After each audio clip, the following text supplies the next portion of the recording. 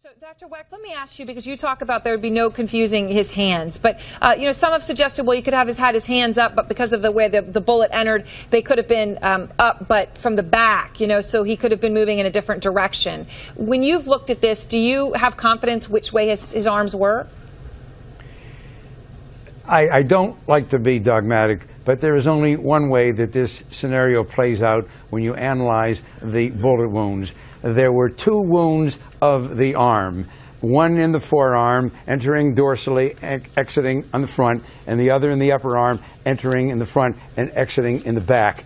Both had an upward trajectory. Michael Brown was 6'5".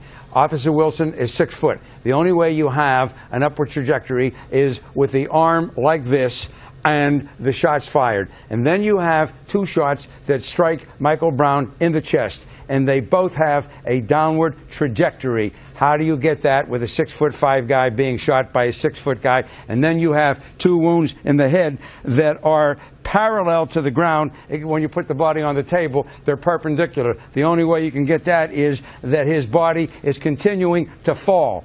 The scenario is that Michael Brown was shot first in the arm, then as he is beginning to fall, he is shot in the chest, and then as he continues to fall, he is shot in the head, and then he falls prone. He's 30, 35 feet away. What happened at the car is significant, most of all, and nobody talks about this, for what was Officer Darren Wilson's attitude. Was he teed off? This kid has just struggled with me with my gun, and the kid is now 30, 35 feet away. He is unarmed, he's in short pants and a T-shirt. Where is this imminent threat? If he believes that this kid is a threat to his life, then how in the world can he be out there as a police officer dealing with people that have weapons, people that are really berserk, and people who really pose a serious threat? No, this is an absurd scenario as far as I'm concerned in terms of Wilson's defense. All right. Thanks to all three of you.